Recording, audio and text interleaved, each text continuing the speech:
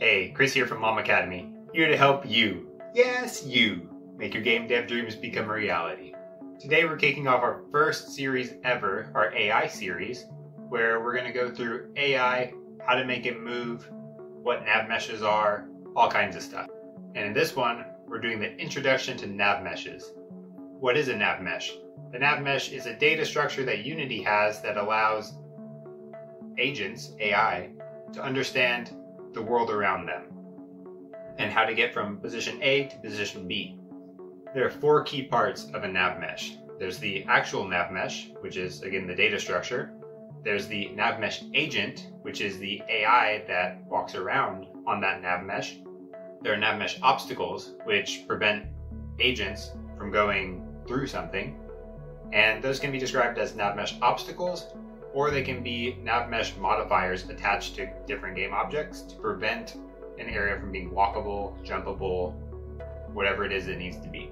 The fourth part is what used to be called off-mesh link and now is NavMesh link. I might use those two interchangeably just because I learned AI navigation first when it was called off-mesh link. NavMeshes are a little bit confusing in Unity because there's some of it that's built into Unity and some of it that you wouldn't actually know about unless you really started looking for it. And that's called the NavMesh Components. Those are available on GitHub, and you can install those into your project by using the package manager. You can modify the manifest JSON file by adding this, which you see on screen right now, to your manifest file.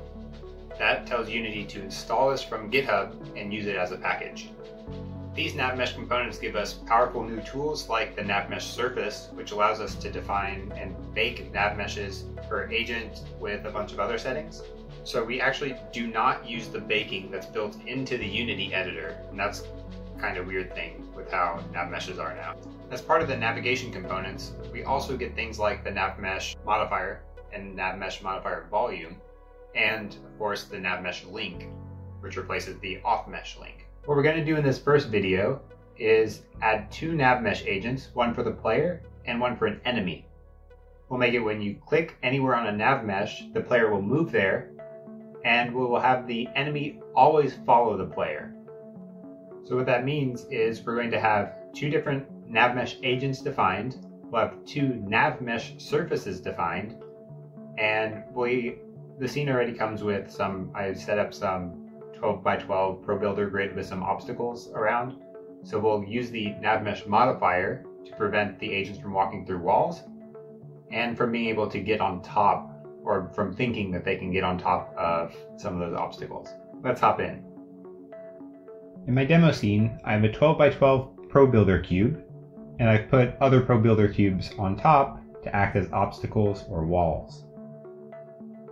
I put all of these under a game object called world geometry, so when we're baking the NavMesh, we can collect from children instead of the entire scene.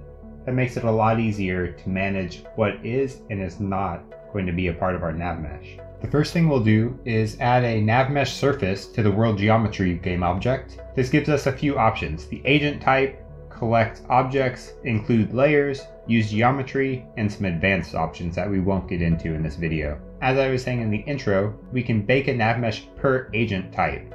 Right now we only have one agent type, the default humanoid one. For collect objects, we'll choose children, so we don't bake the player and the enemy as part of the NavMesh. Include layers, we'll use everything right now, but for your project, you'll probably want to choose specific layers that will be maybe a layer called world geometry or NavMesh, something like that, because most likely you'll want to do some kind of raycasting, and it makes it a lot easier to find walls. For use geometry, since we have very simple meshes, it doesn't matter if we use render meshes or physics colliders, but generally the physics colliders ones are a lot better for this. If we click bake, we notice that the NavMesh doesn't connect everywhere. This is a result of our NavMesh agent having too large of a radius for this particular scene. If you don't already have the navigation window, you can go to Window, AI, Navigation to open it up, and we'll click on the Agent tab. We see that the 0.5 radius is here, and that's too large because most of the time in this scene, objects are 1 meter apart, and that doesn't leave the agent enough room to get around. So we'll change it to 0.25. If we bake the NavMesh again, now the agent can get around just about everywhere very easily. but we also see that the NavMesh thinks that it can walk on top of these walls, and that's not really what we want. So what I'll do is select all of the walls and add a NavMesh modifier. As I was saying earlier, the NavMesh modifier allows you to prevent an agent from thinking that it can use this object as a walkable surface. If we say ignore from build, we'll notice that all of these walls are now excluded from the build, and the NavMesh agent thinks that it can walk through all of these walls. It's obviously not what we want, but that is a feature supported in the NavMesh modifier. So what we'll do is say override area and say that it is a not walkable surface. These areas are defined in the areas tab of the navigation window. If we rebake the world geometry, the agent no longer thinks that it can get on top of these walls. Let's head back to the navigation window, and we'll add a second one by clicking this plus button right beneath the agent types, and we'll rename this one to enemy 1. So that way we have two different NavMeshes for each of our different agent types. Select humanoid agent type. Let's rename this to be player. We'll lower that enemy's radius to 0.33 just so we have a different NavMesh. It's not the exact same. And if we add a new NavMeshSurface to the world geometry, set it up exactly the same as the previous one, except change the agent type to enemy 1 and bake that, we'll see a very similar NavMesh, but with a little bit less space to get around, shows up.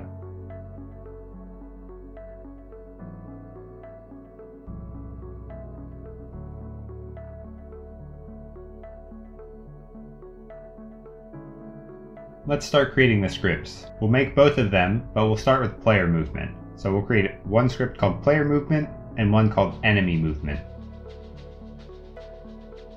I'll add the required component type of NavMeshAgent, which comes from UnityEngine.ai, and on awake we'll assign a reference to a NavMeshAgent that we call agent by doing agent equals getComponentAgent. This just prevents us from having to assign it in an inspector, and we'll also add a reference to the camera by doing private camera, and we'll serialize that field so we can see it in the inspector. In the update function, we'll listen for when the user left clicks by doing input.getKeyUp keycode.mouse0. And in that, what we want to do is find where the user's mouse is and draw an array from there to try to hit a NavMesh, and then tell our agent to walk there. We do this by camera.screenPointToRay, passing in the input.mouse position. That gives us the ray that's coming from the mouse position directly down. We'll use the physics.raycast non-alloc to prevent any garbage from being generated. And the second argument there we need is a raycast hit array. So I define this at the class level to do private raycast hit.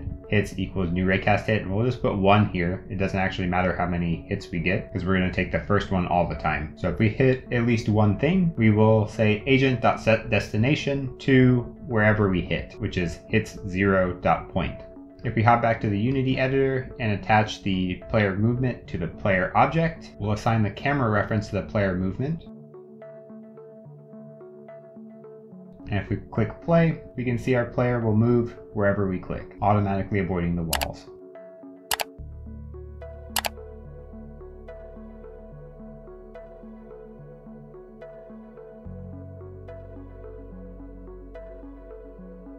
Next, let's set up the enemy movement. We'll open the enemy movement class, add public transform target. This will be the target that we're going to have this enemy follow. And what we're going to do is have it on a coroutine set the destination of the agent. So we'll put a public float update speed, which will be how frequently to recalculate the path based on the target transform. On start, we'll start a coroutine to move that agent, and we'll call that follow target.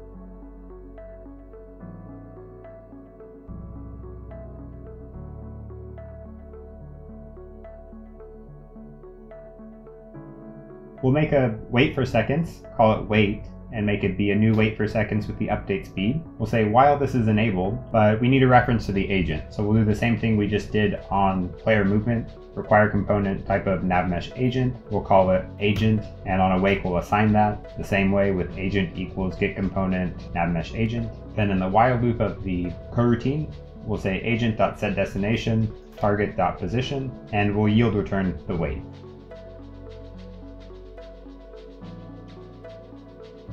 If we hop back to the Unity editor, assign the enemy movement script to the enemy, attach the player to the target, and click play, we'll see that the enemy starts following the player immediately. if we click to move the player, the enemy auto-repaths to wherever the player's position is. We see that the enemy does have a lot of trouble getting around because he's a little bit fatter than the player. To make the enemy move around faster, what we can do is adjust the radius to be the same, 0.25, and we can rebake.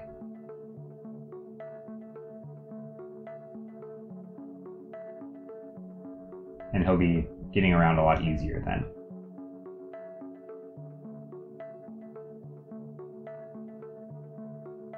Let's take a look at the NavMesh agent component. There's the agent type, which we've already discussed is the agent type defined in the navigation window. The base offset is the offset of the collision for the cylinder in relation to the transform pivot point, which in this particular case, if we look at our capsule collider, the center is 0, 0, 0, but the height is 2.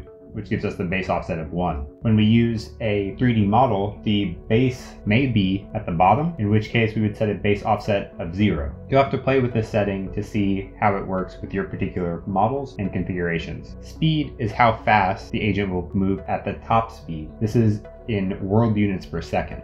Angular speed is a maximum speed of rotation, degrees per second. This controls how fast an agent will turn towards the direction that they're trying to go. In our case, right now with just cylinders, we can't really tell any change on this. We can set it as high or low as we want and we don't really notice anything. Once we add in a model, it's a lot more obvious and you'll need to play with this setting to see what looks best with your model and your animation configuration. Acceleration is the maximum acceleration that the agent can move, and that's in world units per second squared, so how fast they will reach their top speed. Stopping distance is how close the agent needs to be to the end position before it will stop. This is really useful to prevent NavMesh agents from walking inside of their target. Auto braking is whether or not you want the agent to slow down before reaching the destination.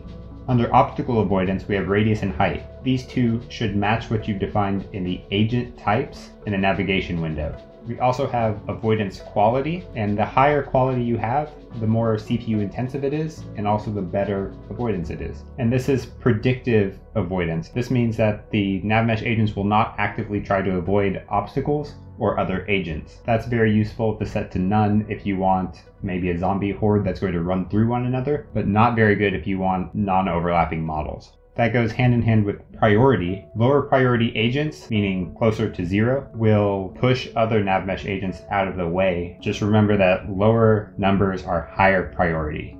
Under pathfinding, we have auto traverse off mesh link, auto repath, and area mask. The first two I think are pretty self-explanatory, if it should automatically traverse an off-mesh length, if it should automatically repath. And under area mask, we can define which NavMesh area types this NavMesh agent can traverse.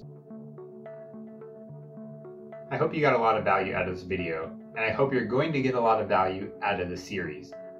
AI is a complex topic, and we're going to go through a bunch of stuff. This was just scratching the surface, adding in basic movement and basic following a player. There's a bunch more we're going to get into in the next videos, and I can't wait for you to check them out.